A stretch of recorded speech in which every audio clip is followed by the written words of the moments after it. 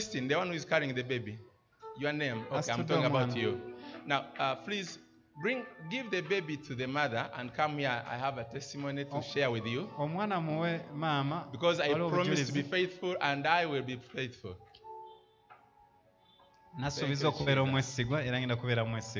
Amen. Amen.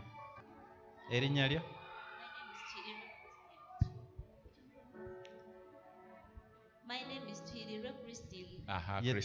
Christine. The reason I've called you here is because I promised when you were here,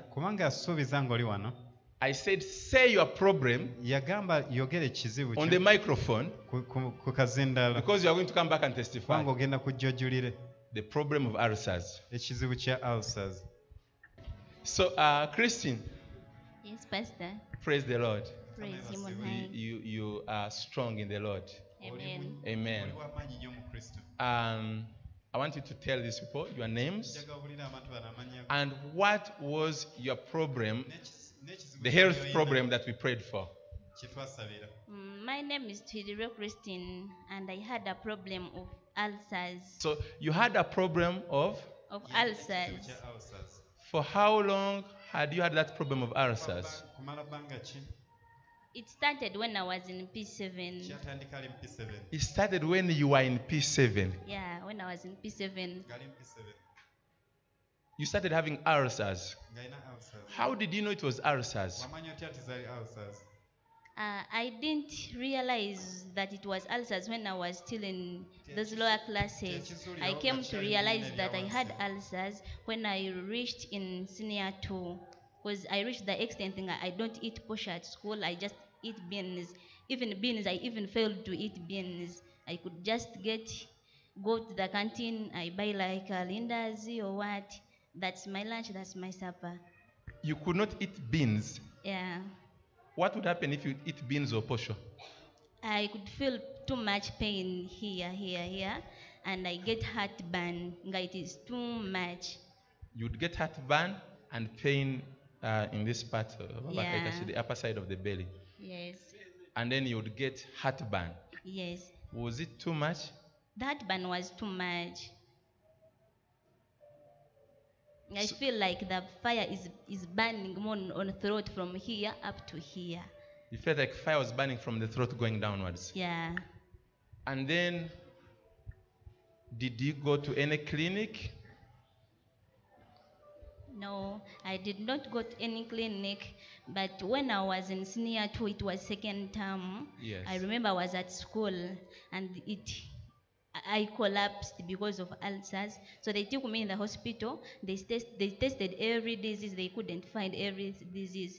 Then they told me it was ulcers. I spent there a week on drip. That's what I actually was asking about. So you spent a week in hospital. Yeah. They tested every other disease. They couldn't see any. Yes. The only thing they found out was that you were suffering from ulcers. From ulcers. So it was that bad. Did they give you any medicine? Yeah, they gave me tablets, but they did not work for me at all. The tablets didn't work for you at all? Yes. Okay. So, from P7, which year was that? When were you in P7? I was in P7 in 2018. 2018? Yes. So, you got to know that you had ulcers from 2018? Yes. Or when you were in senior 2 is when you got to know? I realized that I had ulcers even before when I reached in senior 2, because I had that problem, but in my P7 I didn't know it is ulcers, but I could just feel fire burning, and I tell my mom, I feel fire burning here and here. She says, it is heartburn. She didn't know also because she had the same problem. Your mother also had the same problem? Yes. Oh, so she also didn't know what it was. It's only when you're in senior 2 you collapsed, and then when they took you to the hospital, finally they discovered the only challenge you're having is ulcers. Yes. They gave you medicine. Yes. So from 2018, and so you had ulcers even before 2018, but 2018 is when you started opening up about it. Yes. Okay. So which year is this? 2020? For how many years are these? I find it you can make it yourself. From 2018 to Bagami Mukaga. Okay, let's say 6 years, because after all, even before 2018, she already had. Okay. 18, 19, 20, 21, 22, 24 would be the 7th year if she would. So, but she also had some time behind before. So probably say 6 years. Now, so then you came to church. Yeah, I came to church. How did you come to church? That day, who brought you to this church? How did you get to know about this church? You know, you are telling people who are here and others are not here, so they don't know. So I came to know this church through my auntie, Madame Pamela. She's the one who introduced me to this church because I'm her maid. So you came with her to church that time? Yes. Okay. So what happened when you came to church? When I reached in church, I had a lot of things disturbing my mind, but whenever I could reach in my church, I sit down, I could start crying from nowhere. I just start crying. So it was like third week, we had came first, second time, and then third time when I was there with a baby. So when you said there is a lady here, she has a problem in her joint here. She was seated there. So when you said God is going to touch you wherever you are. So I had in my heart I should go there pray for me because I had a problem of not breathing and headache. It was too much. So I came. You had a problem of not breathing. Of not breathing. And headache. And headache. How long had that been? I cannot tell. Since my childish, I could get that problem of not breathing. When would you not breathe? When would you get a challenge of breathing? At what time? Nose bleeding. Yes. Oh, nose bleeding. Yeah, nose bleeding. I thought you could not breathe. I was like, okay. So, you had a problem of nose bleeding. Yeah. Okay. Oh, so you decided to come because of nose bleeding. Yes. Okay, go ahead. So when I reached in front, Apostle is the one who prayed for me. That's all I remember. I remember coming in front. He laid hands on me. I found myself here. Okay. I got up when he was asking me, do you have this problem and this? I told you yes. Okay. I didn't know how I came to the pulpit. I don't know how you came to the pulpit. Yes. The glory of the Holy Spirit. Amen. And then, so after they had gone, because I remember what called a group of people, so many people had come, and then you are one of them that came here. Actually, yes. Was it about confessing Jesus as Savior or something? But then, after they had gone, while I was still there, then the Lord told me to come back to you, for you may not know. Then I came to you and asked you about something. What did I ask you about? You first question was, do you have both parents? I said no, I have only mom. The second question was, do you normally get that? Do you have ulcers? And I told you yes, I normally experience that situation. I have ulcers. So it's not you who told us that you had ulcers? Yes, you are the one who asked me, do you have ulcers? And I told you, yes, I have ulcers. And then he prayed for me and told me, you're healed. Even your family members who had the same problem are also healed. This doctor is going to receive us as her savior, because as I was ministering her, I saw her without with one parent, the mother, and I was seeing something. I kill ulcers by the Spirit of God. Now, out! Come in her! Never return. The Spirit out! Never come back.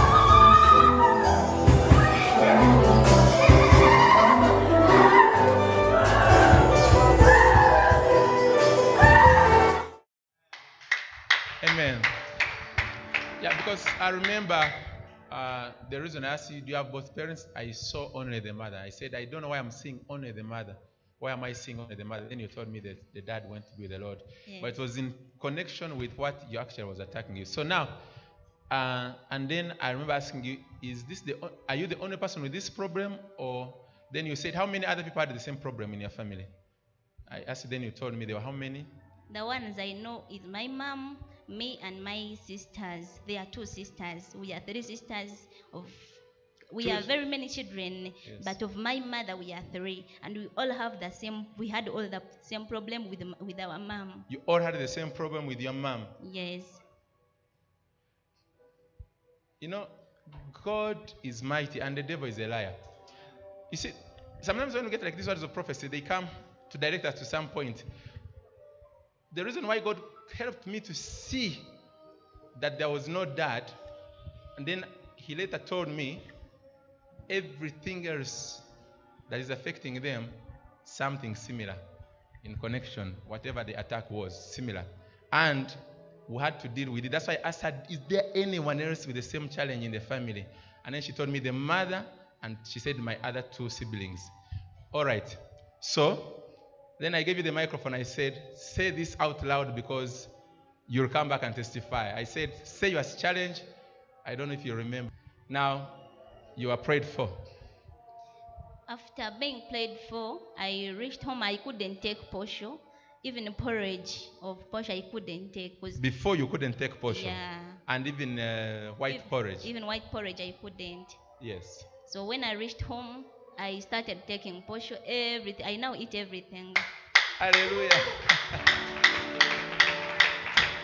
So wait, is your auntie aware that you are not taking posho? Had you told her that you don't take posho and those things? No, she didn't and white know. Porridge? She didn't know. Yeah. You are suffering locally. Yes. So. But Pastor, Yes. for the case of my mother, it was worse. Your mother was worse. My mother was worse. She went in the hospital. They told us she has wounds all over the stomach, so she's not supposed to eat roasted maize, posho, cassava, a lot of food, and even cold food. When you sleep, you cook it at night, then in the morning you eat it. Maworo. She couldn't. Yes. Maworo, she couldn't eat, but now so she can eat everything also. Amen. When the thing that was the cause is uprooted, the symptoms are nothing. And they don't even take a second. I've been meditating the whole of this week that has passed. Cast out devils. That's what I've been meditating on. I've been meditating on Matthew chapter 10 verse 1 and Luke chapter 9 verse 1. In my name, they will cast out devils. The word cast means drive. It does not mean negotiate. It means out. Order. We have been given power that is superior to spirits of darkness. We command them to leave and they leave. And they cannot come back. When you command it to leave, say, never come back. Put that also there. Say, and never come back. It will never come back. Because you have told it what to do. It will never come back. I want us to appreciate God for this wonderful testimony. Healed of ulcers. Wherever I will meet ulcers, I will cast it out in the name of Jesus. I suffered from ulcers from the time I was in P7 for 16 years. I finished school, the levels I went to with ulcers.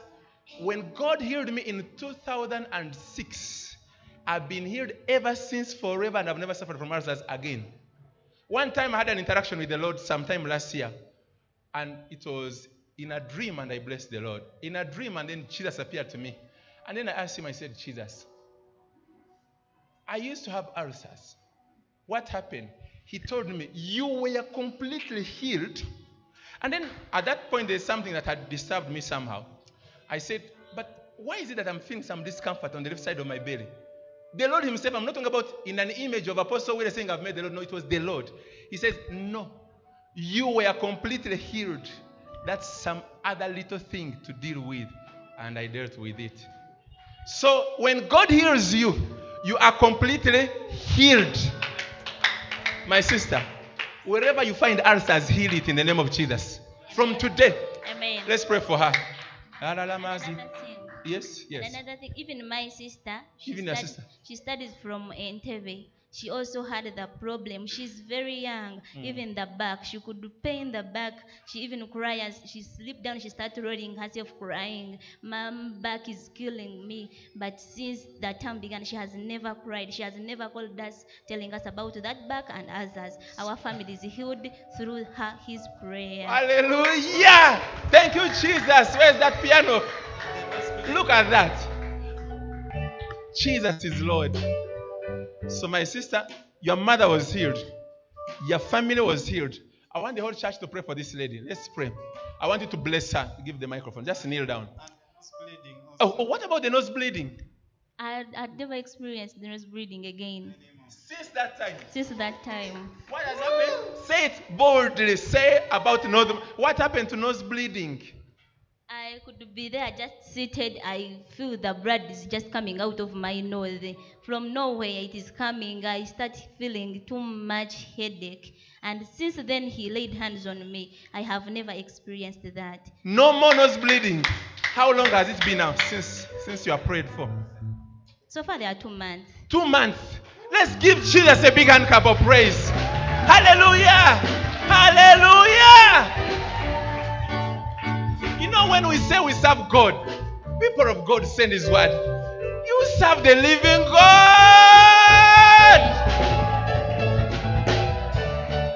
I serve a God who is powerful. I serve a God who is mighty.